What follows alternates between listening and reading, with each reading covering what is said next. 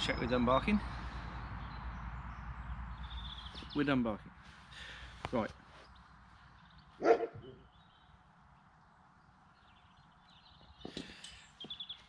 Hello YouTube. Welcome to the second episode of the COVID-19 episode. Once again, back in my garden. I was going to do a bit of a kit review. So, I want to have a look at all my kit. I'm going to do each one in turn. And I'm not going to spend a huge amount of time talking about each thing. I was just going to show you what I use, what I like about it, what I don't like about it, and if you've got any questions or you want to know any more, hit me up in the comments or get in touch. Find another way to get in touch, why not? So we'll start with helmets. First helmet here is the Fox Pro Frame. This is an amazing helmet, I love it, and yes, it's a bit dirty at the moment. So it fits really well. It has the MIPS system for safety, take out the rotational features. I love the way it fits on my head.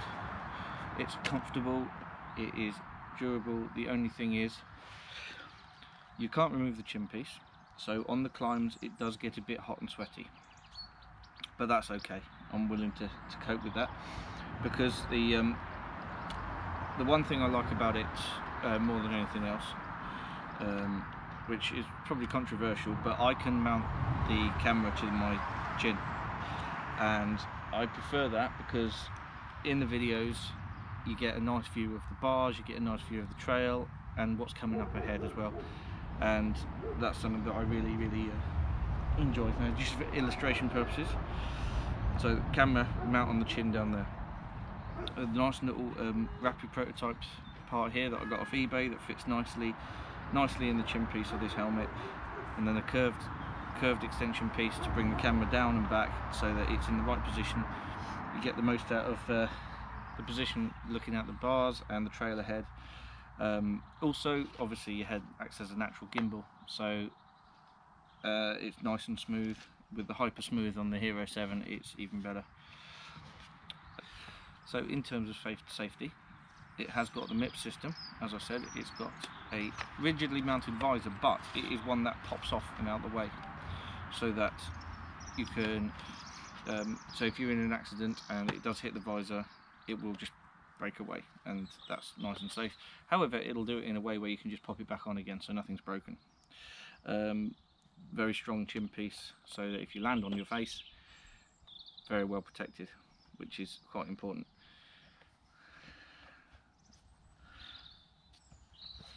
So my second helmet is one that I actually haven't used yet on the bike, but it's a very recent buy.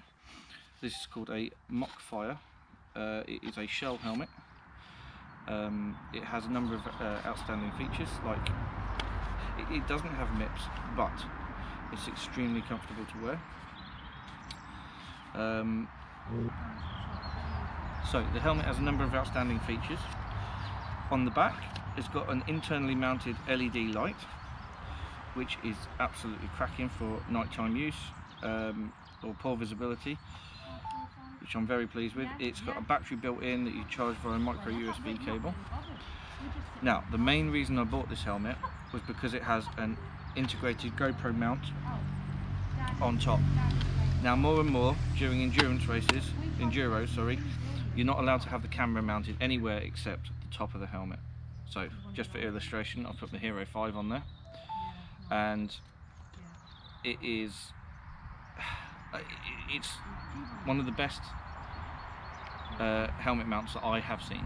Now, I'm sure you can get much more expensive helmets with much better mounts, but this was 30 quid off Amazon, and to be honest, it's well worth it. Build quality is amazing. It's got the built-in light at the back with the rechargeable section. Really comfortable. All the pads inside are nice and really comfortable. It's got adjustable crown piece there, and yeah, I'm really pleased with it. So, as well as the camera, I can also use this for nighttime runs, because I've got my GoPro adapter for the light, and that is something that will come in very handy when it comes around to next winter, when we're allowed out to play again. So I'm very pleased with that. The only reason that I will not wear this full time is because I am not a huge fan of the camera position compared to the Fox Pro frame. If the camera's on the chin, you get a much better view of the bars and the trail ahead than you do if it's on the helmet.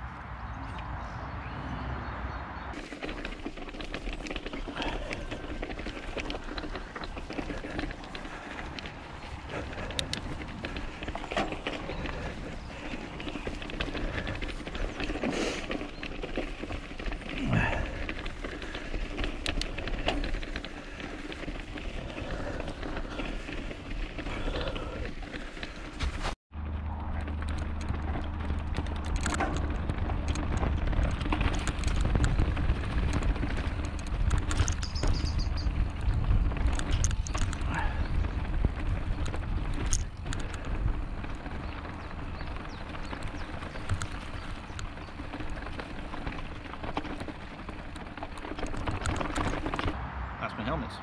Any questions, hit me up in the comments, and we'll move on to eyewear.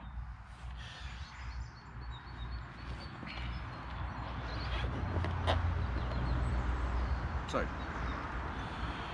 first eyewear. These are the ones I wear most of the time at the moment. They are Oakley rip-offs,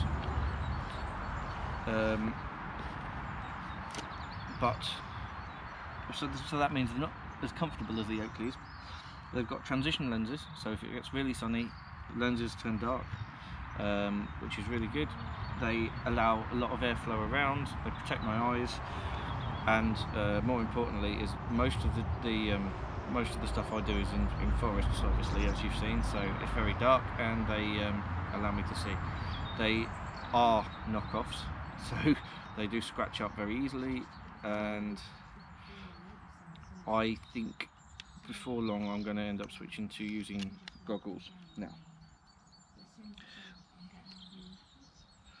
I have got two pairs of goggles, and my dark environment pair are these 100%. They've got the clear lens.